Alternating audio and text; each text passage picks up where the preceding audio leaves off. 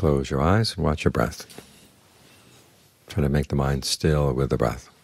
The breath comes in, the breath goes out, and washes over the mind, washes over the body. Try to keep the mind still right here. Because you're going to see anything happening in the mind, you have to make it still first. But stillness on its own is not enough. You have to know where to look, what to look for. This is why we not only have meditation, but we also have Dharma talks. Listening to the Dharma, gain knowledge of the Dharma. The Buddha says that's a treasure. As I said, the benefits of listening to the Dharma are quite a few. You learn things you never learned before. Things you have learned before, they become clearer. You overcome your doubts. And particularly the last two. You straighten out your views and the mind becomes serene. Because what does the Dharma teach? It teaches that your mind is the main influence in your life. And the reason you're suffering, you could look at things outside and say you're suffering because of this, that, and the other thing outside, but the Buddha says the real cause of the suffering is inside. It comes from the mind's ignorance, it comes from the mind's craving. So the problem is in here, but also the solution in here is in here as well. And when you realize that, it can make your mind serene about a lot of things. We look at the world right now, all the news that comes in. Our minds are filled with stuff that comes in through the media. We're not sure what's true, what's not true, what's going to have an impact on us, and what's not going to have impact, and get the mind all stirred up.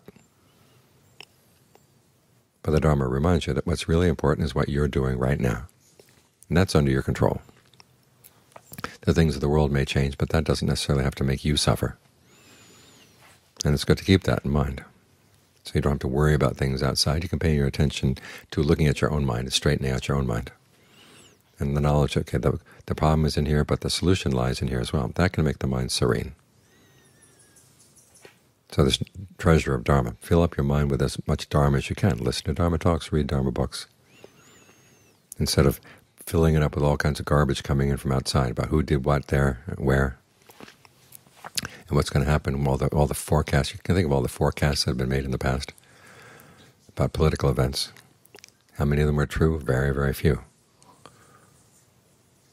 But the Buddha's forecast is if you don't let go of your craving and don't let go of your clinging, you are going to suffer. That forecast is always true. So you can depend on that.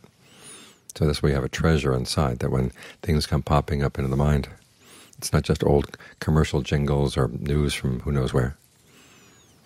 You're tuning into the Buddha's channel, let's put it that way. It's a source of clarity, it's a source of non-confusion, and it's a source of serenity. Realizing no matter how bad things get out there, they don't have to touch the quality of your mind if you train it well.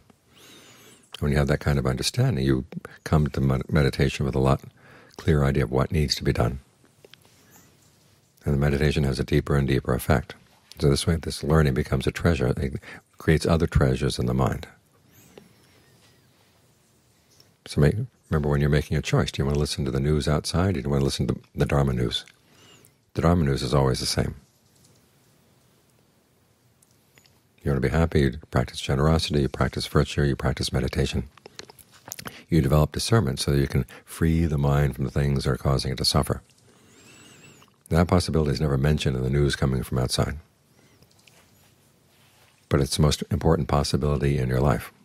And as you keep that in mind, that becomes your treasure as well.